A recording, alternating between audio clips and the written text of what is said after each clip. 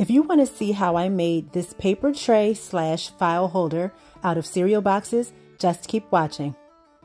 So the first step is to take 3 cereal boxes of the same height and width and cut off one side of each box.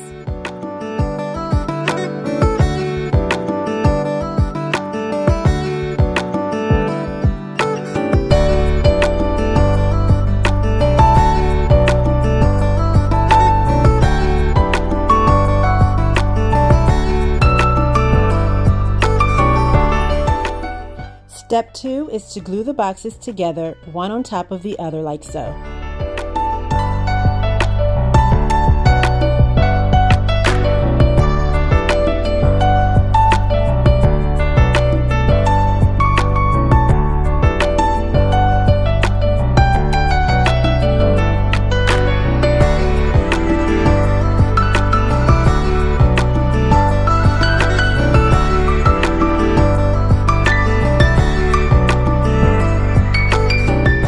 The next step is to cut enough of the contact paper to cover the top, back, and bottom of the boxes with about 1 to 2 inches extra on the bottom and the top.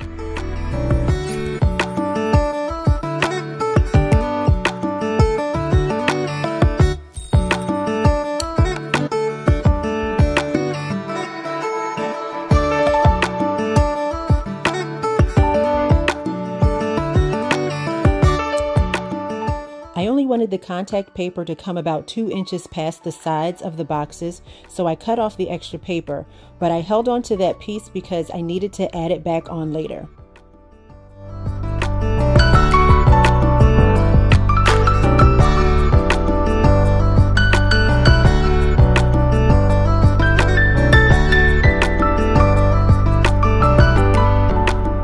When applying the contact paper, it's best to peel back only a small amount of the backing at first, then continue peeling as you apply it, instead of taking the whole back paper off all at once.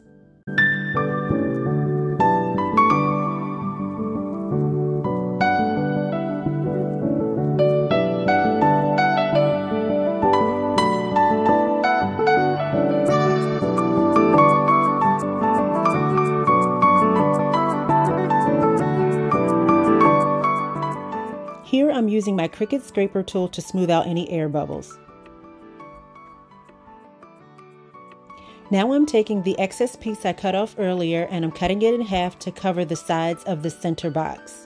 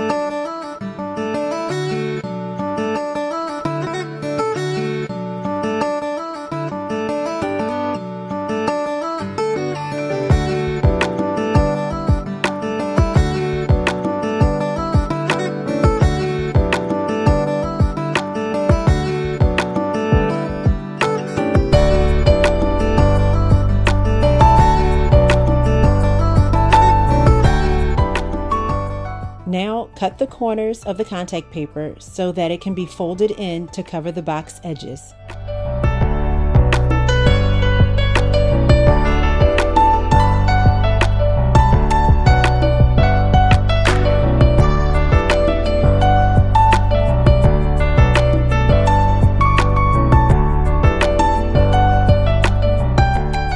I cut 2 rectangular pieces of the contact paper to cover the sides, making sure to match the direction of the wood grain pattern. I just turned the box on its side to make it easier for me to apply from the top.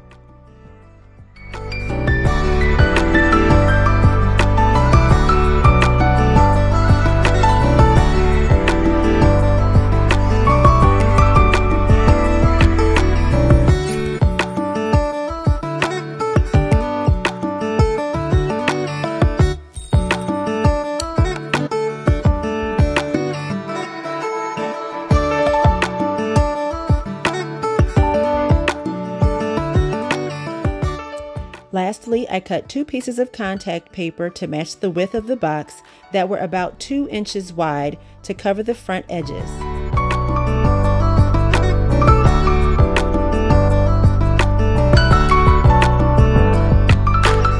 And there you have it. You can use this laying down on its side to hold craft papers or documents, or stand it up for file folders. See you next time.